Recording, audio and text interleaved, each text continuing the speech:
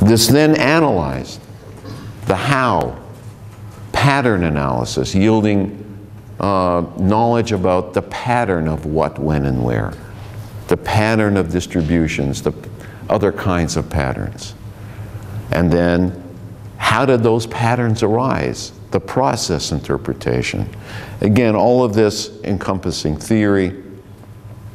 Finally, once you understand the how and the why and doing forecasting, you can start informing policy and public action, which in turn will tell you, well, we might need more of the what, when, and where to enhance our results, to bring them to a finer resolution. How do we do this? Our principle at the Biodiversity Institute is that, and you've seen this before for GBIF, we have a blue chip activities, we have high growth activities, and we have risk venture activities. And in an institution, if you're starting a biodiversity institution, you must be willing to invest in all three at the same time. Notice how the arrows go. What is risk venture becomes high growth, if it's successful. And what is high growth eventually becomes blue chip.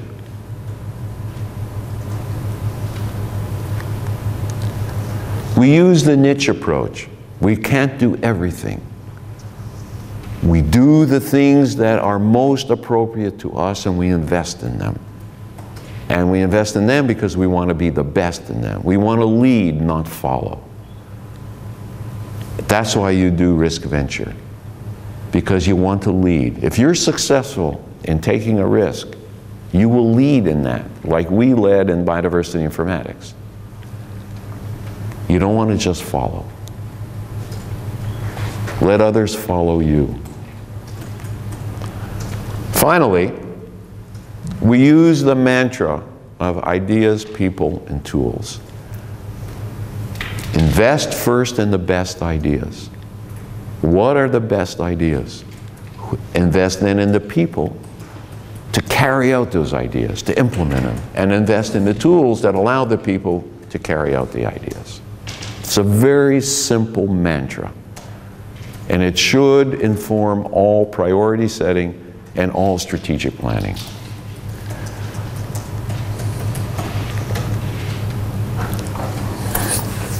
How do we do this? We do biodiversity, we do evolutionary pattern and process, we do ecological pattern and process. And the way we unite them all is through cyber infrastructure and informatics. And you will do likewise in your biodiversity informatics institutions. It is informatics that is the medium that unites these three into a forecasting regime. How do we do it? We do it through research synergy. We have partnerships within the university. All of our faculty, 26 of our faculty are jointly appointed in ecology and evolutionary biology, the university department, or in the Kansas Biological Survey, and here we are here. But we all are working as collaborators. We have 65 students in residence working in our collections, and they have different mentors and different advisors throughout EEB and the KBS, as well as the rest of the university.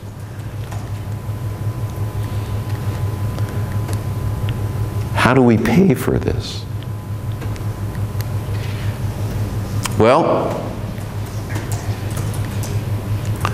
95% of our, I'm talking about our state budget, the budget we get from the state of Kansas through the university.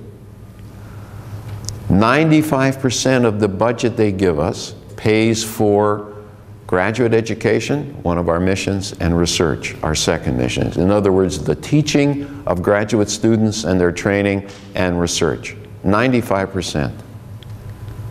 Only 5% of the money they give us goes to the public side, the public museum of displays and informal science education. Although we get 75,000 visitors a year and about 15,000 students from kindergarten to grade 12, all taken care of by 3 staff. A terrible situation. Many other museums in the United States have much larger museums, certainly in comparison to their research organization. But we are at a university, and this is how the budget is allocated. That said, these 2 circles combined only account for 23% of what we do. The state only funds 23% of the activities at the University of Kansas. The rest, 77%, has to be raised from other sources. Private sources, generous friends of the museum, and generous friends of the university that give us endowment funds, and grants and contracts from governments and industry. Let's look at grants. Most of our grants, 90% of our grants, comes from the National Science Foundation. What's wrong with this picture? What's wrong with this picture? We are way too dependent on one funding source. This is like a town that's way too dependent on one industry for its total economy.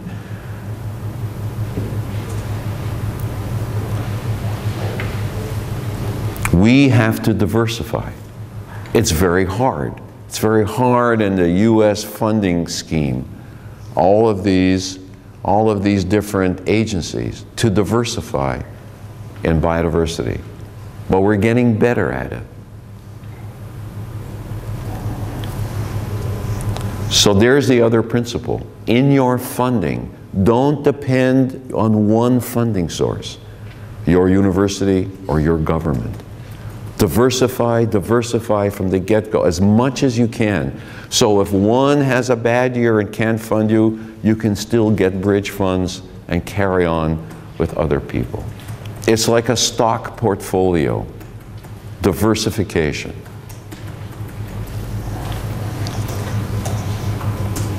How do we pay for it? We have 40 grants at this point in time from the National Science Foundation and just 1 or 2 from or 3 of all of these other agencies. That's a terrible picture. It's great. We're very good at writing grants for the National Science Foundation. But if the National Science Foundation gets a big cut, we're screwed. Can you say screwed on YouTube? You just did. I guess I just did.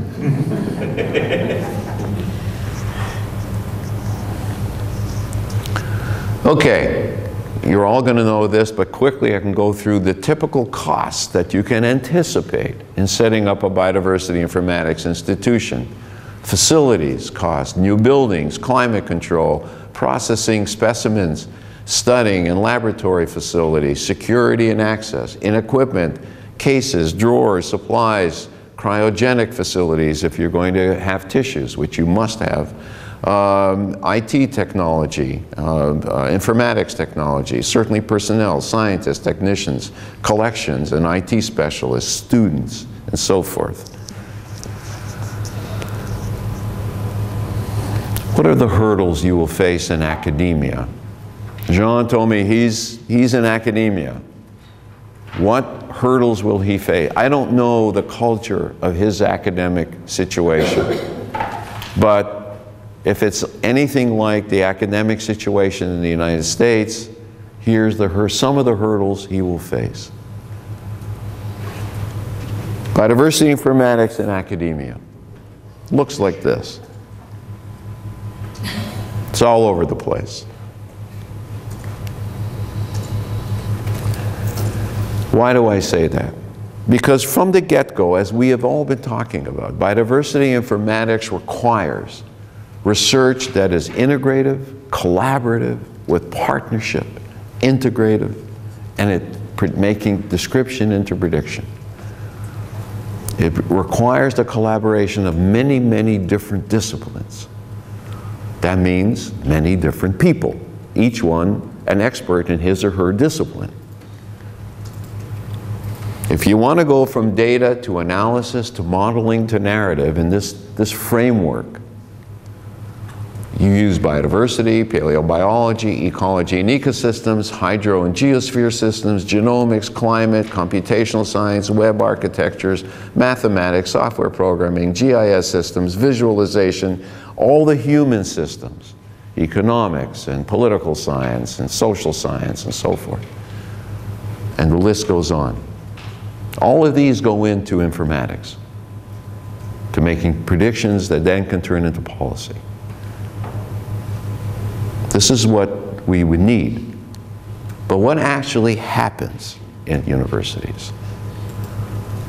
Research is solitary and isolated. Research is siloed. In most of academia, not all, but in most of academia, departments and researchers and their faculty live in silos. The department is a silo, then every program in the department is a silo, and often every individual in the department is a silo.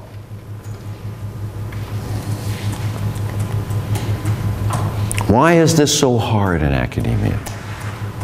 Why is this so hard? We're among the most educated people on earth and among the most siloed. Why is this so hard?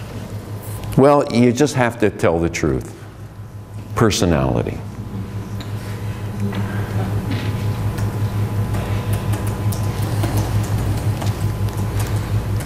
What's the solution?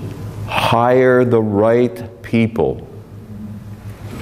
Hire the people that you can tell through interviews and their previous work will collaborate and not jump immediately into their own silo.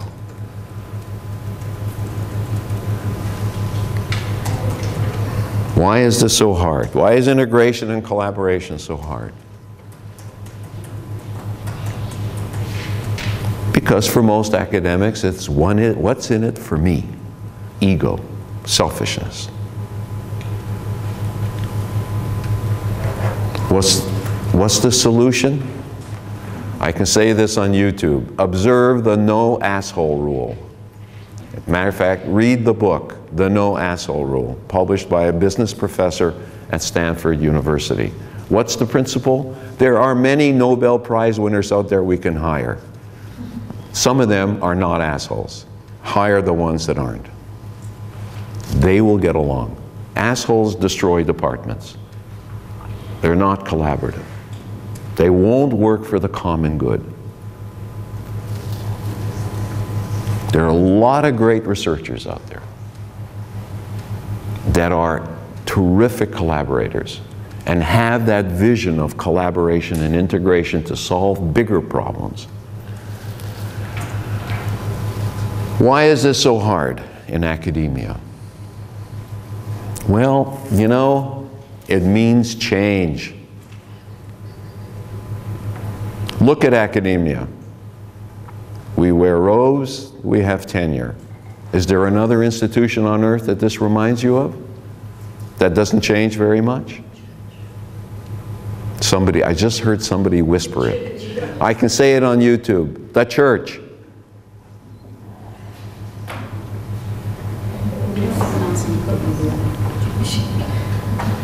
Why is this so hard? Academic tribalism. We erect our own disciplinary silos, inherited from the British model of 12th century universities or the German model of the 16th century or 17th century universities. We're not taught how to collaborate. We're trained to be completely isolated. We're told as students, don't collaborate, someone will steal your data. Publish a paper alone, it'll count for more than if you publish with somebody else. right? What ridiculous bullshit. We like it. Academics like it. It's the system that hired us. It educated us. It graduated us. Now it employs us and pays us. Why would we want to change it? We are the last of the medieval guilds. We're the last holdout of central planning. And we know how successful central planning is.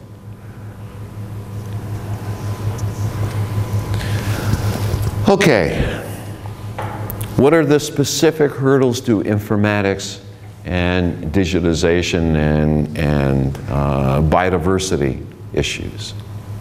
Here's what you will hear from curators. Here's what you will hear from scientists. Here's what we have heard from our own folks. And here's what we still hear from curators around museums in the United States. The identifications are wrong. We can't put them up there. Of course, it doesn't matter that half the time papers are published, the identifications are wrong. And if they're wrong, and if you put them out there, they'll be corrected. But no, we can't put them out there. The occurrence data is wrong. We can't put it out there. Well, if you put it out there and somebody maps it and finds that the data for a rodent is in the middle of the Atlantic Ocean, it'll get corrected. The best way to correct the data, the best way to georeference, is to map it and see where the errors are. Let's start with mapping it. Map your data. And we'll be showing you that on Friday on some of the GBIF records that are incorrectly coded. It's not GBIF's fault, it's the data that they get. Third excuse, if I put it out there, people will steal my research. Town told me of an example of a curator at a museum who agreed finally to put all the data from that division online. I think it was bird data, but only bird data that had been collected from, birds that had been collected prior to anybody alive being at that museum. Because even though it was 15, 20 years ago, it's still a research project that's ongoing and somebody might steal it. Chris, please be discreet and don't say the Smithsonian Institution, okay? Okay. Others will say, it's my data, damn it, and no one else is going to have it, as if they own it. Really? The taxpayer paid for it. And the taxpayer paid for it so that it will ultimately inform wise policy for that country and for that person. In that sense, it's as treasonous as giving away state secrets. People will steal our data and misuse it. They'll use it for the wrong reasons. Okay? So, data is always being used for the wrong reasons. Conservatives interpret data one way for their reasons, and liberals interpret data their way for their reasons. That's what statistics is. Fiction in its most uninteresting form. People will steal our data and make a profit on it. This is a common complaint. The NGOs will take, say, data from GBIF or data served individually, and they'll publish books on it and they'll make money. Well, my response to that is, why don't you do it? Why doesn't your institution do it? You can publish a book based on your data. It may even be better than the data that GBIF puts out. Once the data is captured, administrators will throw out the collections. Never happened. It's never happened. Show me the evidence. I want to know one case where a collection has been digitized and the collection has then been thrown out. On the contrary, the collections then have more use than they've ever had before because, hey, people know about it. This is like, you want to sell a house, but I'm not going to list it. How does anybody know it's for sale? How does anybody know your collection has this, that, or the other data worth working on? Once the data is captured, no one will want to use the collections. It's just the opposite. Every single collection that's been digitized and advertised has experienced more use than ever before because people know it's available.